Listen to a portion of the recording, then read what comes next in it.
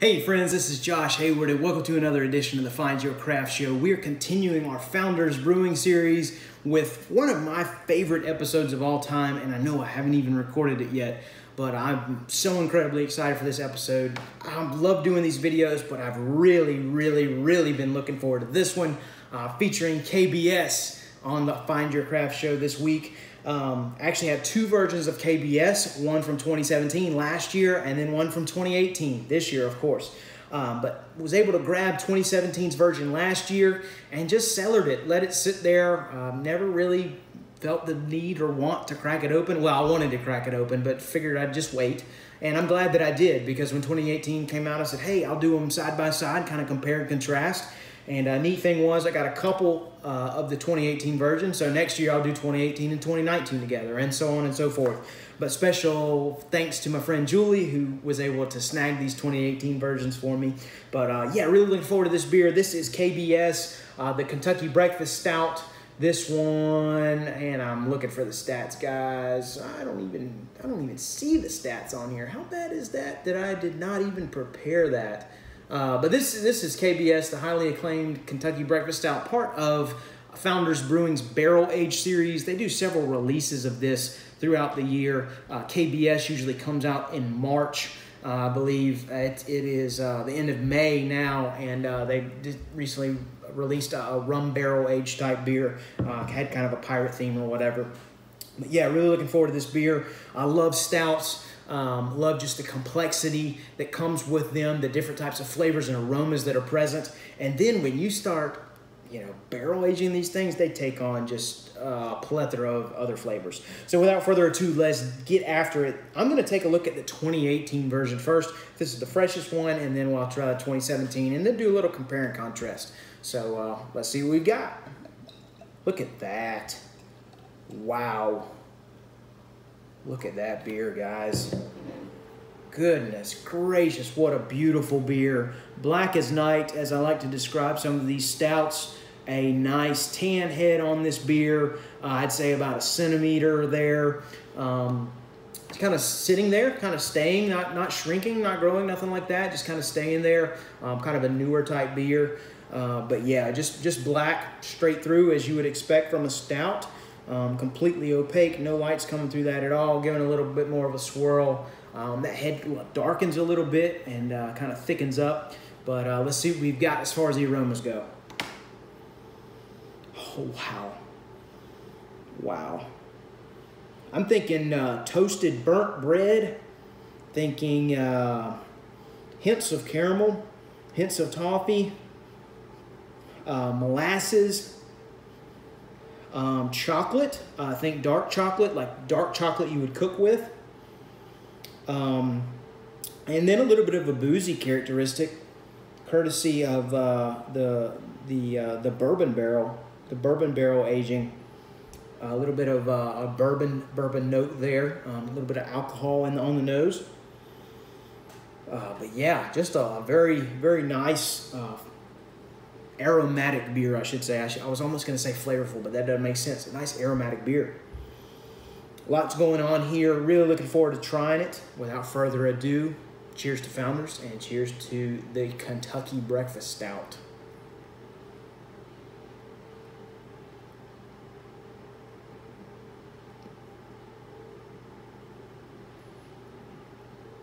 Wow. Wow. It is everything they say it is.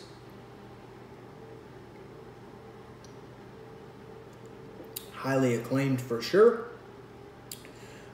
First sip. The thing that hits me as soon as I take a sip is the alcohol in this beer.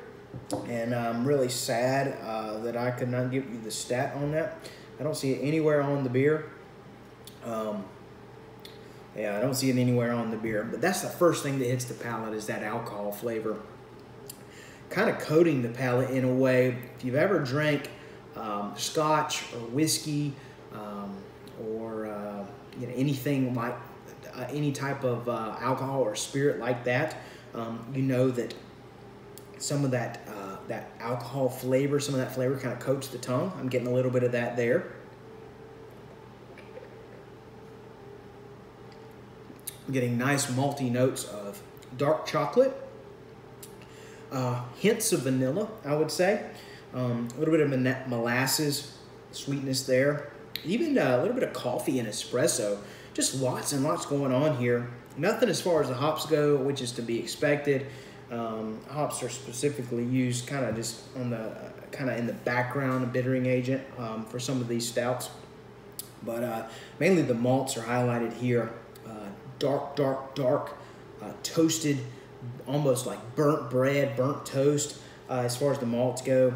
And then, as I mentioned, some caramel, some toffee, dark chocolate. I'm even getting some light hints of vanilla, which is nice. Very nice, subtle sweetness there. Heavy on the alcohol throughout.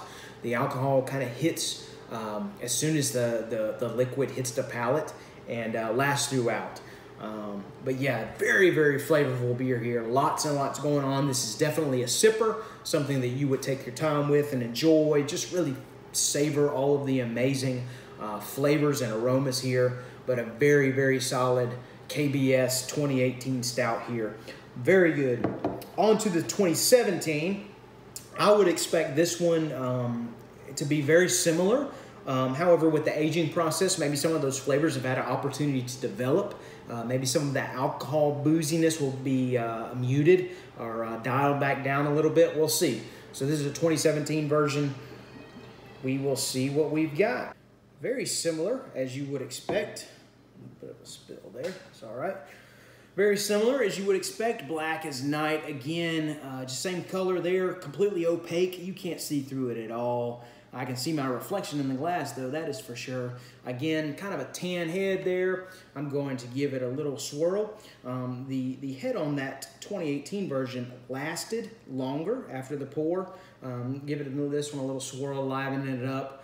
Centimeter and a half or so. Again, kind of a tan head there. But very, very similar beer. Looks exactly the same. Comparison's sake, as you would expect. Both KBS is a different year. 1 year older than the other. Let's see what we've got on the nose.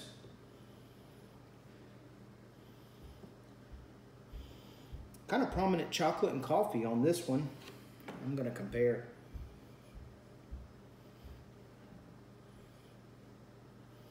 I think the aromas are a little more richer on the 2017 version. Again, getting a little bit of booziness on the nose. Not as much as I got as soon as I poured that one, but still some booziness on the nose. Burnt bread, molasses, coffee, dark chocolate. Yeah, very, very similar. I can't wait to try them, and then I'm going to try them side by side. But yeah, the nose is very similar. If anything, I would say some of these flavors have developed a little bit more. Yeah, give this one a little swirl. This video is going to run a little longer, but I expected it to, comparing these two amazing beers. Yeah, the flavors and the aromas seem more richer in this beer. As to be expected, it's had a year to develop. Those flavors really marry, kind of mellow out.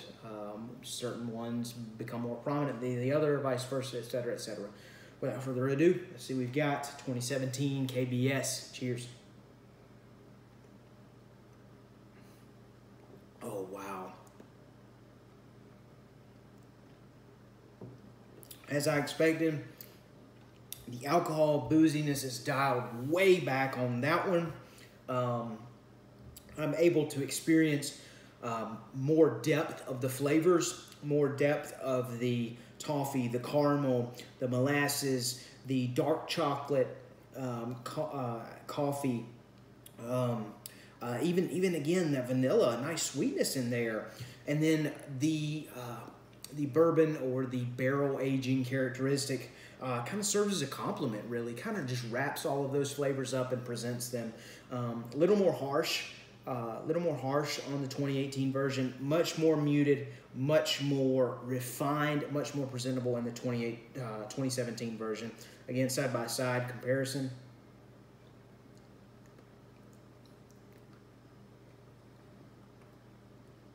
Yeah, for sure. Quick taste. mainly alcohol in this. You've really got to you've got to sift through that to get the other excellent KBS flavors there. Here, they're just put on display. Really sitting on the platform. Again, nice burnt bread, toasted bread, light hints of caramel and toffee, this little bit of vanilla sweetness in there, dark chocolate, molasses, coffee, just amazing stout type flavors in here. And I love this beer. This is a great beer. If you give me a bottle of KBS, I want it a year older or more. Really wish I had 2016 version to compare to really see how much more those flavors and aromas change. But yeah, give me the 2017 version on this one. Not taking anything away from 2018. We will visit this one again next year. I've got a 2018 version cellaring right now. We will compare it side by side with the 2019 next year. But yeah, these stouts, these barrel-aged stouts, barrel-aged beers, the aging really serves them well. Really gives it the beer an opportunity to really develop. You get a nice booziness and a nice alcohol, in this case bourbon flavor here. But over time, that's able to settle out a little bit. Able to really present the flavors more so than overpower them. So definitely the aged version I would give the win on this one. But cheers to Founders. KBS lives up to the hype year in, year out. Glad to finally be a part of it. Again, this is the first time I've ever tried KBS, so you guys got to experience it with me. Thank you so much for following along. I really do appreciate it. If you love craft beer, if you love what you saw, please press that little subscribe button in the bottom corner. I would really appreciate it. If you got any comments, questions, suggestions, thoughts on KBS, thoughts on barrel-aged beers, leave the comment there. I would love to discuss it with you. Barrel aging is kind of becoming its own thing now. Lots of breweries are doing it. Lots of breweries are doing some amazing things. Little shout out to my friends at Noda Brewing. Got a nice barrel age program right now with the Monstro Stout. I'd love to maybe drink Monstro side by side with one of these KBSs. That would be great. But yeah, great beer here. Thank you so much for following along. You guys have an amazing day, and cheers.